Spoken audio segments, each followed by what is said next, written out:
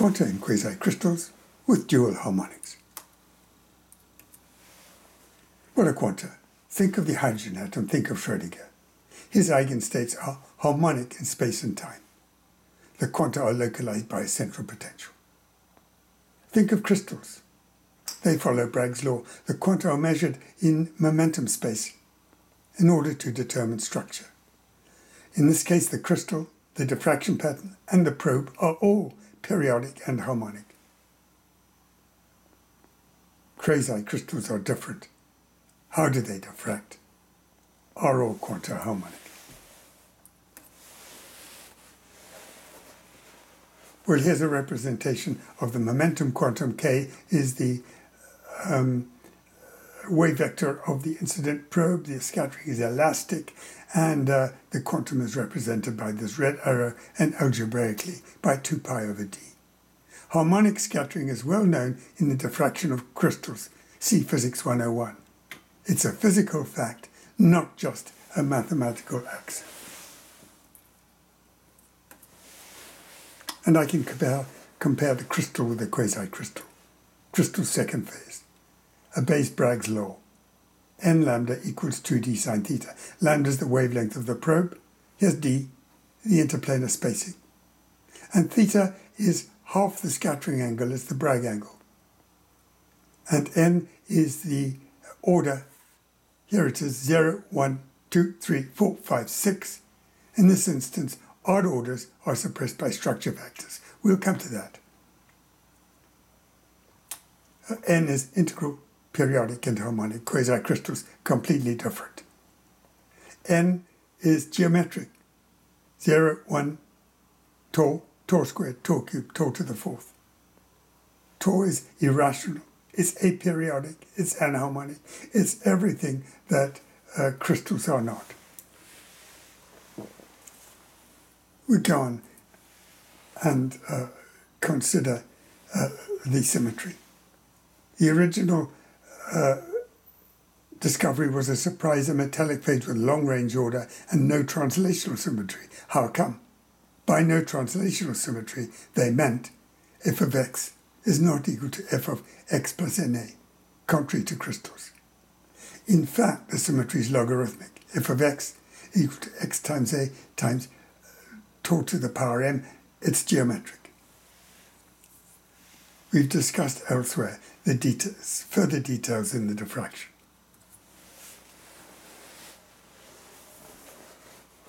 We'll step back to the 19th century physics. Harmonies are central to modern physics, owing to wave-particle duality, also known as quantum field theory. And we move on to Einstein's discovery in relativity. This is his formula, which we rewrite in simplified units. M squared is omega squared minus k squared, which we break down into 2 functions. One is conservative in energy, momentum, mass, electronic charge, etc. And the other is wave-like. And they're represented by this equation, a conservative function and a responsive function. The responsive function is elastic. It has an intensity equal to 1 in all time and space. The conservative function is an envelope. I'm here to show you how the irrational hierarchic quasicrystal digitizes and harmonizes this periodic probe. And we map out the road ahead structure, the quasi-structure-factor and metric, analyzed with the irrational residue, illustrated with the quasi-Bloch-wave, verified by measurement and complete. Here's the unit cell, manganese at the center. Notice that normal to the 5-fold axis is a circle of 5 atoms, aluminum atoms. 2 circles of 5 aluminum atoms. We'll see those again in a moment. And here's the same unit cell in a cluster. The cluster is edge sharing, not face sharing as in crystals. And the unit edge width stretches to tau squared in the icosahedral cluster and to tau to the power 4 in the icosahedral supercluster. It's extensible indefinitely. and the stretching factor is torque squared. Here's a stereogram of the principal axes and principal diffraction planes, which are normal to the axes. They are all three-dimensional, geometric, simple and complete. Dimensions should not be multiplied without necessity.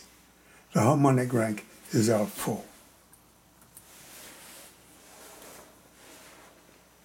And here's an image due to Bursell and Payne in phase contrast optimum defocus. Here's manganese. The image is in reverse contrast. And here's the unit cell and the cluster on two planes. And the super cluster, one plane of 5 clusters.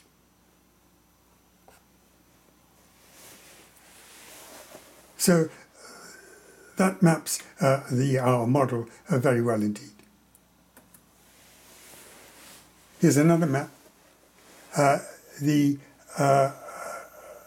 cluster contains aluminum atoms on the periphery and manganese atoms inside them, etc., etc. Here are the peripheries. And they again match the phase contrast optimum defocus, as you can see. So we understand the images. We have to move on to the diffraction so that we can make accurate measurements. We can't use Bragg's law because we don't know the relationship between lambda and theta and d. But we can use the structure factor because it's independent of theta. What it does in the crystal is to project each atom site R in a unit cell onto a selected plane, normal, and sum the cosine phases to give the structure factor. Sometimes the structure factor is 0, as we saw in the crystalline diffraction pattern earlier on. For the quasicrystal, we make two adjustments. Firstly, because we have multiple d-spacings in the structure, as we saw in the images, we include a coherence factor. And secondly, because our unit cell is not periodically repeating, we have to sum over the whole quasicrystal, and we do this iteratively. The QSF for a supercluster order P is equal to the QSF order P minus 1 multiplied by this function of the stretching factor. And what is the answer? There is no Bragg diffraction. If there were Bragg diffraction, it would occur on the ordinate axis where CS equals 1, but when we scan CS, we find the quasi-Bragg beam. It's the same for the 5 beams that we pointed out earlier on. And it's the same for all the beams in the original data. That's why we call it a metric. The value is 0.894 and is specific to the icosahedral structure. We can analyze CS. You can identify it from the equations we've shown, that it's a kind of breathing strain, virtual breathing strain, which causes the structure to expand and the quasi-Bragg diffraction to switch on as the crystal rotates about the quasi-Bragg angle. Well, you can show easily that the geometric indices that we saw before are equal to this Fibonacci sequence. Here it is: 1 tau, 1 plus tau, 1 plus 2 tau, 2 plus 3 tau, 3 plus 5 tau. You can prove this by mathematical induction. And you can easily see here that this is the sum of two Fibonacci sequences, one natural, one irrational. You can approximately rationalize this by substituting for tau the value 3/2, and then you get approximate natural value for the order. And if you subtract this natural value from the order, you get an irrational residue. This has a very important property. It is the exact inverse of the coherence factor that we calculated numerically and independently by the quasi-structure-factor. Now I can illustrate it. Here's the probe incident on either a crystal in blue or a quasicrystal in red. And when the probe strikes the crystal, it forms in the lattice potentials Bloch waves. In this case, 2 Bloch waves. We're looking in the 2-beam condition. And in the crystal, the Bloch waves are commensurate with the unit cell and with all unit cells periodically repeating across the crystal. That's the Bloch wave.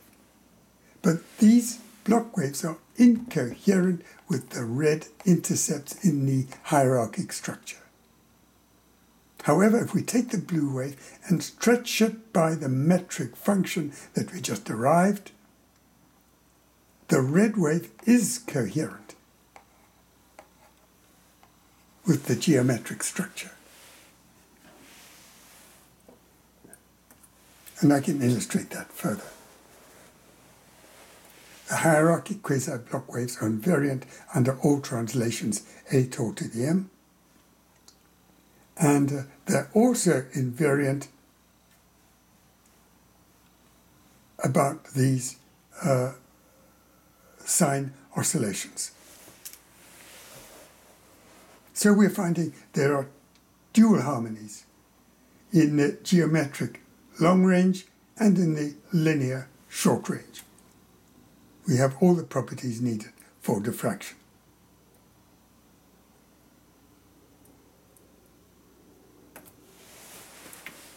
And with this information, we can, using the metric stretch, we can adjust the quasi-Bragg angle and the measured spacing, and go on and measure the quasi-lattice parameter. 40 years ago, several of us measured the lattice parameter by assuming Bragg's law because that was all we had at the time. I knew that it couldn't be right, but it took me some time to appreciate how to make it right with the metric and the index. And the answer is very important, 0.29 nanometers. And why is that important? Because this is the cross-section of the unit cell. And the lattice parameter is equal to the diameter of aluminum, 0.29 nanometers. This cross-section is also very important in its own right. The structure is due to the precise relationship between the diameters of the solute and solvent atom. There are 15 cross-sections at various angles in the icosahedral unit cell, and so it's quasi-spherical, as are all the clusters, etc., etc. They're tightly packed. So you can think of the quasicrystal as being a tightly packed structure of spheres, quasi-spheres, and forming in a icosahedral structure with these unusual diffraction properties. These spheres have holes. They're porous. And here's a hole in a supercluster. This is the supercluster that we mapped before, with at this orientation contains 6 clusters. Here's a cluster, and multiple unit cells. The hole can be filled in this way quite easily by interstitial atoms, represented by this unit cell. The volume of the hole is 3% of the volume of the structure proper, icosahedral structure. So now we can wrap up. The quanta in quasicrystals are dual harmonic. Following William of Ockham, dimensions should not be multiplied without necessity, nor should fields, nor should quanta. The raison d'etre for quanta is harmony, here demonstrated in quasicrystals with dual harmonics. And you might observe gravity is not quantized if it has nothing to harmonize. Moreover, internal motion cannot be ignored because it exists everywhere, including QC diffraction.